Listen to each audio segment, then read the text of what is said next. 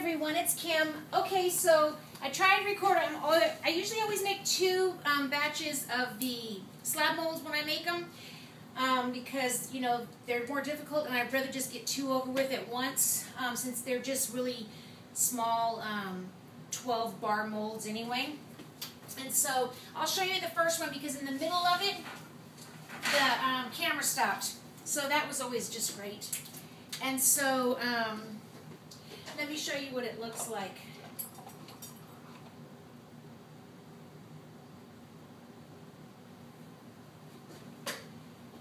Remember, this was the picture that I was going off of, these flowers, you know, the lily of the valley, and I wanted to do it in gray and white just simply because I liked the way it looked once it turned out, once I printed it.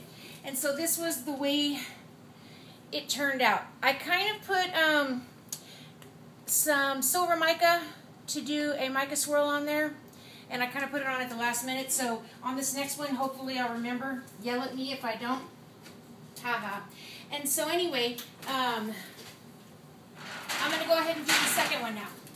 And hopefully I've taken enough stuff off my camera that it won't run out of memory. Okay, so these are my oils, and I have, every time I do a slab mold, because this is this ancient series I call it, or whatever, the ones I wrap up in the cheesecloth, I put a little bit of beeswax in them, I'm sorry. Okay, so what I'm going to do now is before I add my lye water, I'm going to go ahead and add my, this is Kaleido oatmeal and kaolin clay.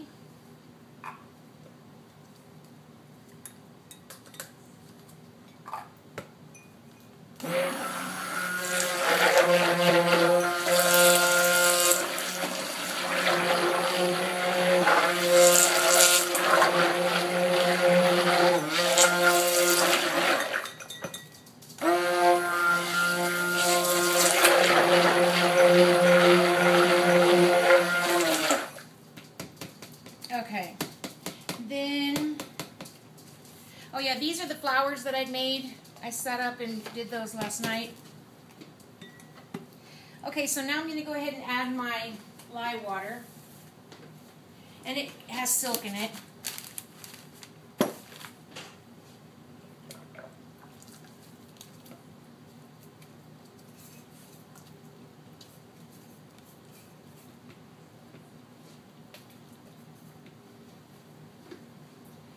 And I'll go ahead and add my, I'm adding sodium lactate to these.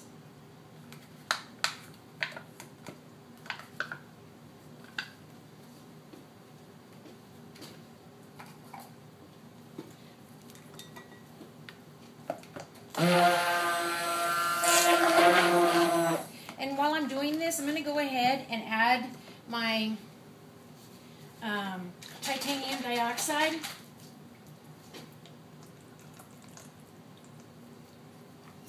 Yeah, I'm squeezing that much in there because on the other video that I deleted, I had to add it 3 times.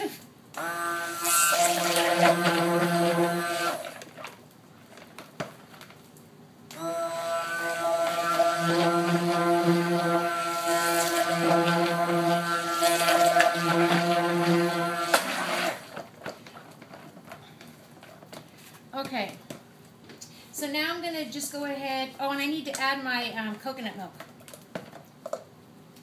Guess I should have added that in too right then.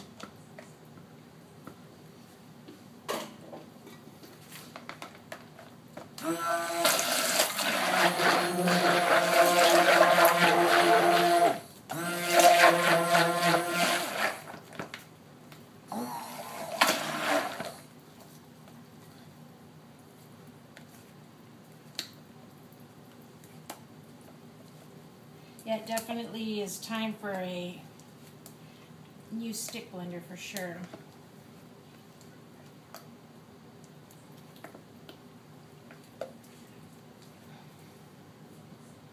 Okay, so all that goodness is in there. I already had my shea butter added into the oils whenever I weighed them all out earlier. And I'm going to go ahead and add my fragrance oil. And the fragrance oil is not just straight Lily of the Valley.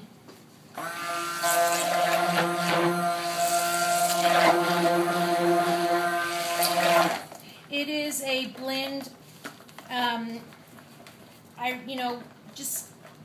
I tried a few different ones, and I just decided that it's all for, I just didn't want it to smell too perfumey, and I've never smelled real Lily of the Valley, so what do I know anyway, but I just wanted it to kind of have a little bit of a green note.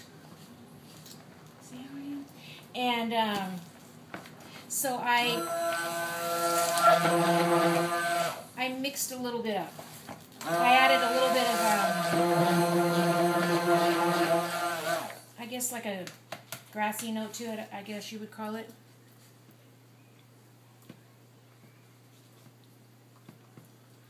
So then what I'm going to do is I'm going to take some and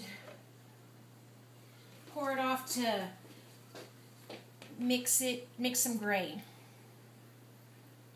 Because I need it for my leaves, and I need it to do the stems. Or actually, I'm going to do a small amount of a lighter gray this time because for the stems, because I felt that it just kind of disappeared on there.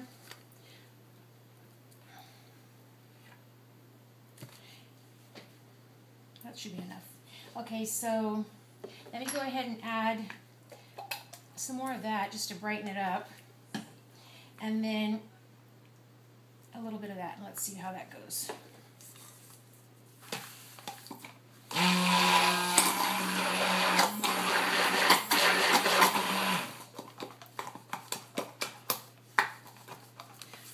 Okay, that'll be good for the stem.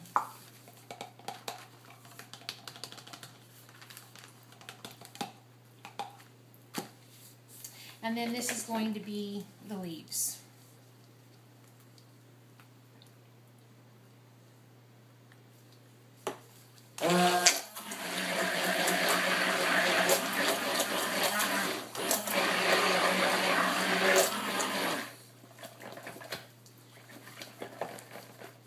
Okay, that's good.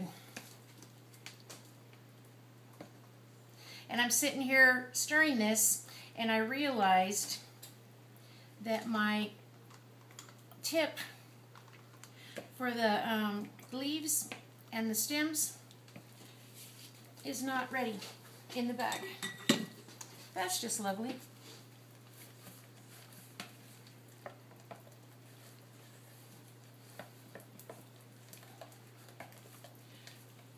Okay, well I have some time anyway for this because it's not ready to be piped anyway. Let me see this one. Yeah, I have a little bit of time.